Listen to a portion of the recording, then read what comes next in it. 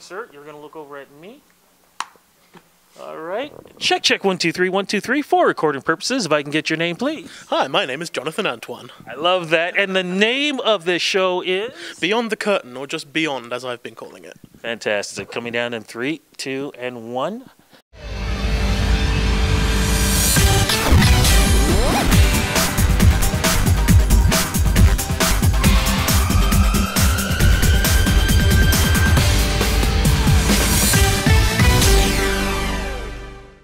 My friend, it is great to see you here in Toronto because as we speak at the Winter Garden Theatre, it's cold out there, it's raining, but I just need you to know, as we speak, Toronto fans are really, really happy because the Toronto Raptors are heading closer and closer to the championship in the NBA. So look at this. We have the Raptors doing extremely well, and we've got you here in Toronto to promote a show that you're doing here. How does it feel being here in the city? It's awesome. I mean, I love Canada in general, and Toronto is a wonderful city, and as you can probably see around us, this theatre is just incredible. So yeah, I'm ecstatic. I cannot wait to hear your voice in here because, yeah, this is one of the iconic theaters here in the city, here in Canada alone. So many great performances. Now you're going to be part of this history, and when I talked about the Raptors are so inspiring. You, my friend, are also inspiring. British Got Talent. I mean, the things that you've done and accomplished. Did you ever think that you'd be able to reach the pinnacle the way you have? And there's so much more coming for you too. Well, thank you very much for one. And I mean, of course, when anyone starts a journey of any kind, they can never truly understand exactly what the destination will be. There will always be surprises in store for them, and for me, yeah, it's been one surprise after another. I never expected this journey to even begin. So, looking back and seeing, there have been a lot of hardships. There have been some crazy things that have happened along the way, but to be here is, yeah, it's life affirming. But the thing is, though, you've taken those hardships, no matter how tough things have, you've always turned them into a positive. I want to talk about those things, about the children's books and the performances and stuff like that. But I want to go into the beginning of this on the love of music. And when did you even realize that you had the incredible voice and talent that you have? Well, I've just always been interested in music ever since I was, pretty much born. I mean, when I was 3 years old, I would sing along to the radio and stuff, but I guess I just never stopped, right? Some people kind of enjoy it as a hobby, whereas I never stopped. I kept it going, and I really enjoy it. What can I say? It's always been a passion thing for me. People kind of started to say that I could, go and try out for some music schools, stuff like that, when I was around 10 years old, and I just took that encouragement on even more strongly, and yeah. As I say, I never stopped. I always just wanted to sing, or at least to make people happy in some way, to affect their lives, and yeah, to bring a little bit of happiness into people's lives. We always have those dreams. Did you also have those people that would turn around and say, "What do you think you're doing? Come on, you're not gonna do. Go work in a factory or something. You're not gonna do this." I mean, I think everyone in the course of their life will have their detractors. For me, honestly, that is a way of keeping myself grounded. I mean, I think it's actually kind of important, really, to always have something that you can fall back on, just in case things fall apart. Because this industry is brutal. It's a fickle and crazy place. So, really, those people who say, have something else on your plate and, go work in a factory, whatever, they're really looking out for you in a way. True. And just want to make sure I say this, nothing wrong with working in a factory, but it's not your dream, though. But your dream did end up being on television in a very popular competition with Simon Cowell sitting in front of you, my friend. What was that like? Because you were only like, what, 17, 16, something like that? I think I was 17 at the time. I might have been 16. Goodness me. It's been 7 years since then. But I can still remember the day as if it were yesterday. It's crazy. The lighting of the set and how, these giant spotlights kind of beam down on the judges panel.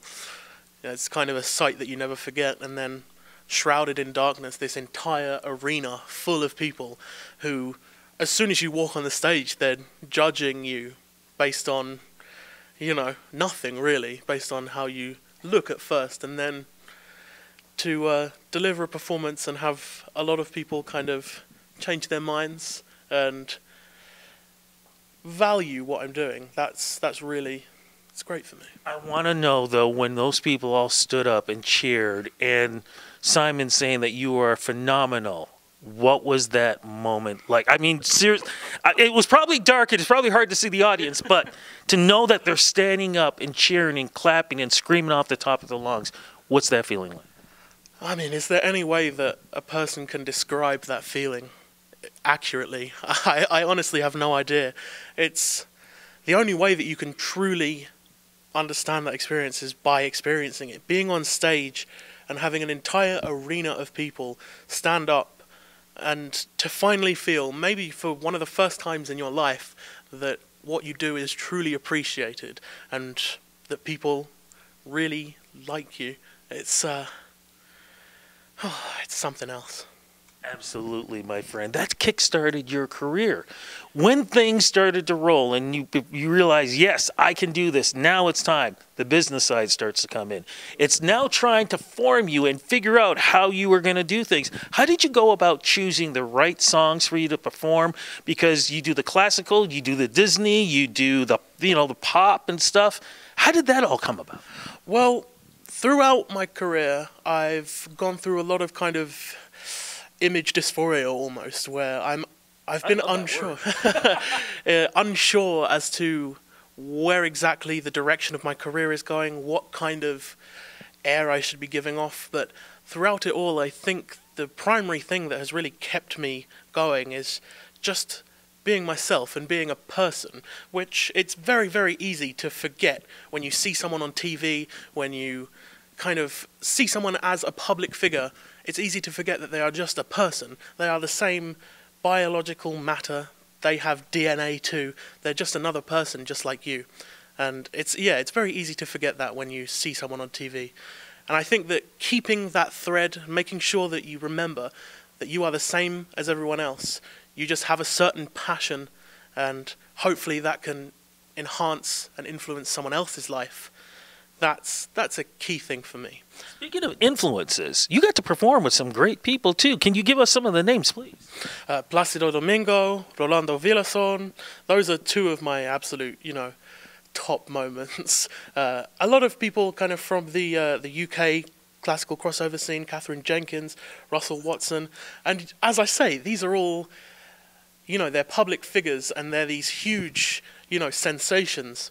But in the end, they are all just people with the same complex struggles as anyone else. And seeing that, understanding that is something else. So how did you have time to co-write a children's book or something? And what's this about too, please? So this is kind of an anti-bullying story. It's loosely based on my life. And it was a co-write, and I had a lot of fun with it.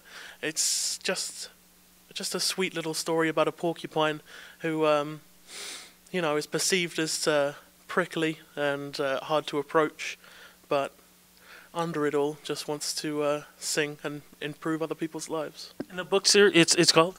Jonathan the Porcupine. I love this. What I love more, though, is, like I said, we got you here in Toronto, my friend, for a couple of days. What is this show going to be like? What are we going to hear? I've said it before, this is going to be the biggest show, the best show that I have ever put on in my life. And I don't think I've ever said that before about any show, so I do not say these things lightly. When I say that, I mean the repertoire is the best that it's ever been. It's split into 3 sections. One that is kind of autobiographical for a struggling child, a young child who feels, disassociated from society maybe, and feels themselves a bit of a reject, an outcast, and their struggle and their eventual triumph. That's the first part of the show. That's just the first part. The second part is kind of these songs that are ingrained into our cultural DNA, these stuff like Unchained Melody and Moon River, just these great songs, the classic American songbook almost. And then that final section is going to be those classical arias, including a song that I have not yet sung, but it is so ubiquitous that people assume that I already have. And you'll have to come to the show to find out what that is. I was hoping you were going to tell us, and I was hoping you were going to do that. So I love that. I cannot wait for this, my friend. This is going to be fantastic. Look, I know we're going to have to wrap this up because you got more interviews, you got things you got to do, you got to take care of that voice. Last thing I want you to do is lose that, and people going, Rudy, you made him do an interview and he can't sing?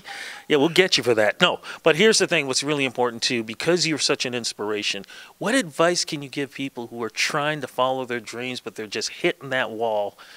What do you think is going to help them get over that wall? You've hit me with a really tough one there. You did it though, my friend.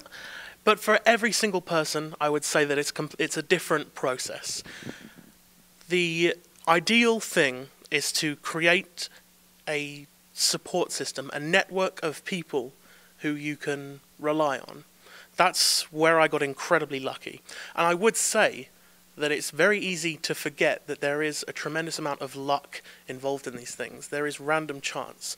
I got a very lucky break, and I think that as long as you jump at every opportunity that you possibly can hopefully get that lucky break as well.